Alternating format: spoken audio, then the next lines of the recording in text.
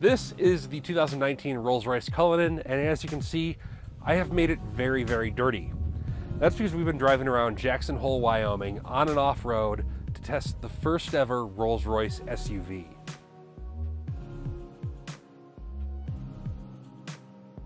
The Rolls-Royce brand is known as a vehicle for people that like to be chauffeured.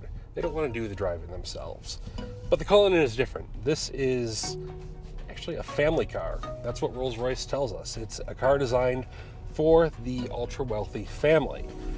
And it starts with the very layout of the vehicle. This is not some tomb-like vehicle. The windows are tall and open. The visibility is absolutely fantastic from whatever seat you're sitting in.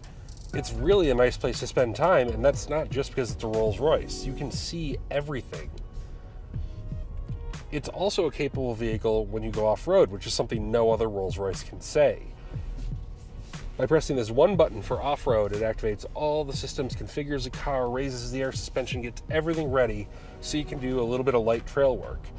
This car will satisfy 99.99% of off-road customers.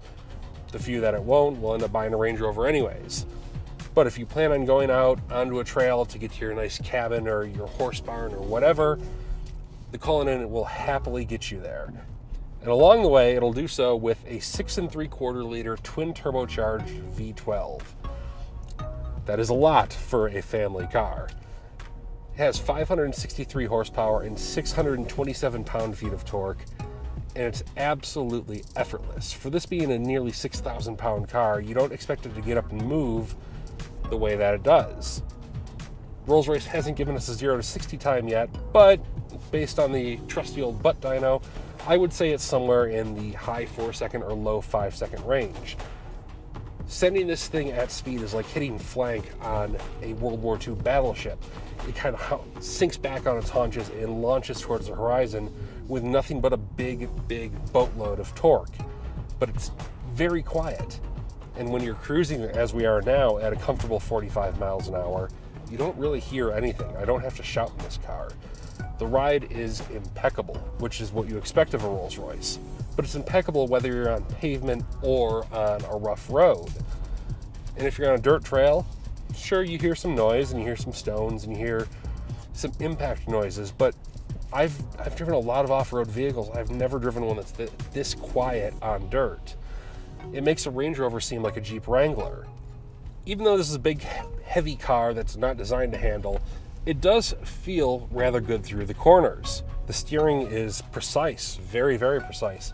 It's well weighted, and even though it's electric, and even though this is a big luxury SUV, it actually feels connected to the front wheels. This car doesn't roll a lot until it does. And even then, when it feels like it's starting to get out of sorts, when it doesn't want to be doing the kind of handling that you're making it do, it kind of nudges you on the shoulder and says, "Please, sir, please slow down." And that's it. Calling a car the Rolls-Royce of SUVs is a mighty claim, but the Cullinan fulfills it. This is undeniably one of the most comfortable, luxurious, and surprisingly family-friendly SUVs on the market.